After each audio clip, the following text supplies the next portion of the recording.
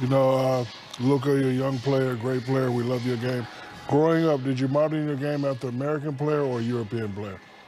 I mean, I would say some of everything. You know, obviously I watched LeBron, and I had the great teammates back in Spain, like Sergio Llull, Rudy Fernandez, Felipe Reyes. You know, they're great Spanish teammates. I learned a lot from them.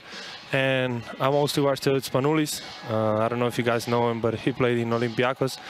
But you know, I think just parts of every player, That's how I see it.